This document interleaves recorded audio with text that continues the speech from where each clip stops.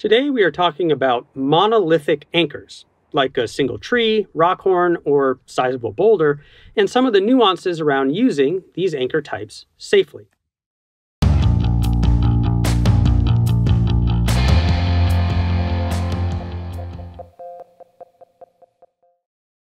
Hi there everyone, I'm Jason. In alpine environments and environments with varied terrain, we will often make use of natural terrain features for creating a belay anchor. If we use only one connection point, we are building a monolithic anchor. The major upside of this is speed. When we are on big routes with long days, often weather and darkness are the most likely hazards. Not overbuilding anchors, when spread out across many anchors, can save a significant amount of time. The downside is obvious. We are consciously deciding to break the principle of redundancy. If this terrain feature fails, then there is no backup. So to mitigate against that lack of redundancy, we need to make sure we are selecting a good natural feature and then building a quality anchor on that feature. First, let's talk about trees. And we start by selecting a good candidate tree for our anchor.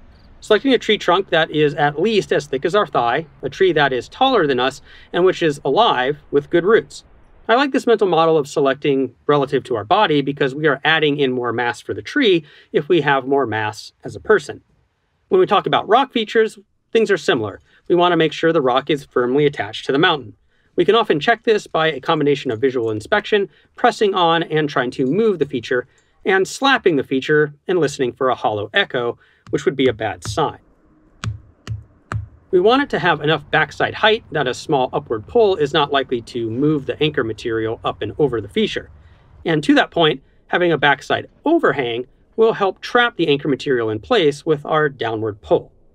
Now we need to build our anchor on the feature using all of the standard anchor building criteria like strength, timeliness, equalization, limited extension, and yes, back to redundancy, as we may want to limit the number of single points of failure in the system.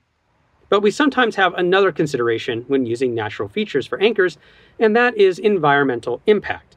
This is often most prominent with trees. Climbers will sometimes try to distribute the force around a tree by producing multiple wraps of the anchor material. For example, we can use this climbing rope to build a tensionless anchor by making 4 or 5 wraps around the tree.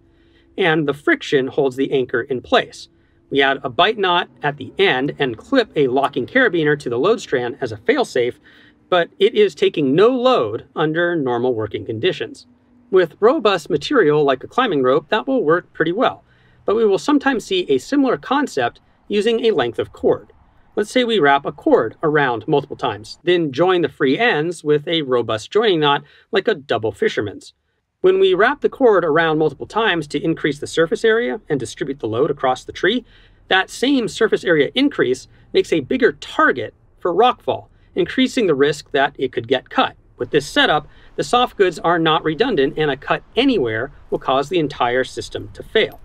If rockfall is a concern, we can overcome this by making one less wrap and using the excess material to tie a simple bite knot master point.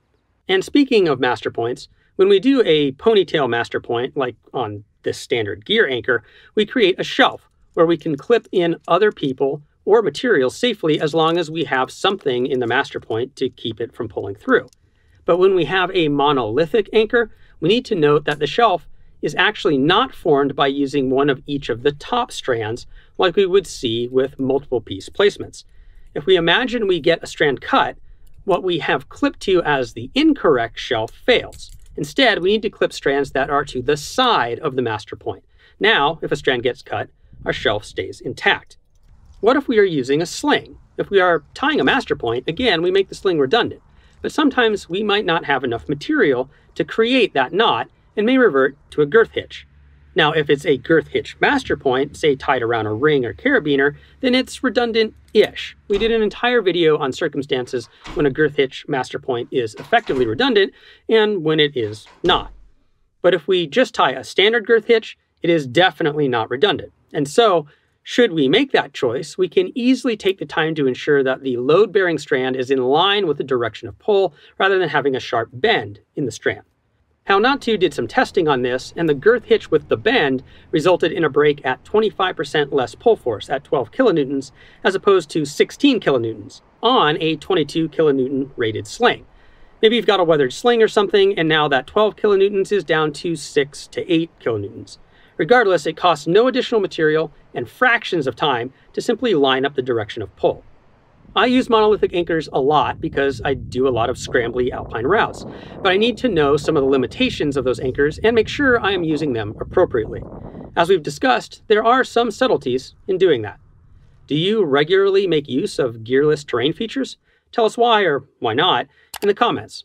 Thanks for watching this video. Please like, subscribe, and share if you want to support us. For more information, you can go to our website at www.shortguysbetaworks.com. You can watch last week's related video on escaping the belay when we use anchors of these types, or you can check out our technical scrambling series, which gets into more of these fast ropework techniques used in terrain with lower fall forces. We'll see you next week and keep on getting more out of that big outside.